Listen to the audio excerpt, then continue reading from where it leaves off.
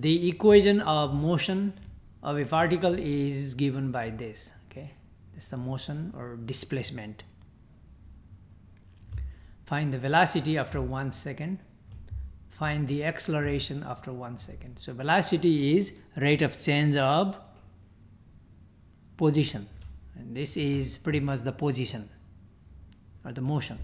Height, same thing. We find first derivative and plug in 1 second means t equals 1. That gives us the velocity after 1 second. And when we take the derivative of velocity, we get the acceleration. And again we plug in t equals 1 because 1 second. Okay, for part A, let's find velocity. Let's denote by v equals derivative of this. Okay, this is s prime if you like, or don't have to write. Let's find the derivative, and we can treat t as x. It's like x to the fourth. So the derivative is, from the power rule, 4 t raised to 3 minus 3 times to 6 t squared plus 2 t raised to 1, or just 2t, minus derivative of t is 1. So we found the velocity at any time t, but the question wants us after 1 second.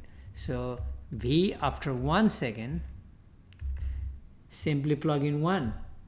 4 times 1 cubed, just 4, minus 6 times 1 is squared, 6, plus 2 times 1, 2, minus 1. 4 plus 2, 6, minus 6, that's 0, we get negative 1. Okay, this will be unit per second. Okay, maybe feet. Okay, let me put feet per second. It's not given, but it will be meters per second or feet per second. Negative means still moving, but in left direction, just the direction. Okay, negative means. In part B, find the acceleration. Acceleration denoted by a. That will be derivative of this velocity function. So just find v prime. Find derivative of this 4t cubed. So power rule, 3 times 4, 12 t squared minus 12t plus 2 minus derivative of 1 is 0. Okay, that's the velocity, sorry, acceleration at any time t. But the question wants us to find after 1 second. Okay, acceleration after 1 second. So acceleration after 1 second means we just plug in 1. So 12 times 1 is squared, 12 minus 12 times 1, 12 plus 2.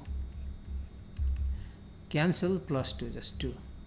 And this will be feet per second is squared. Feet per second. This is not needed, because we don't know the displacement, whether it's in feet or something. Anyway, this is the final answer.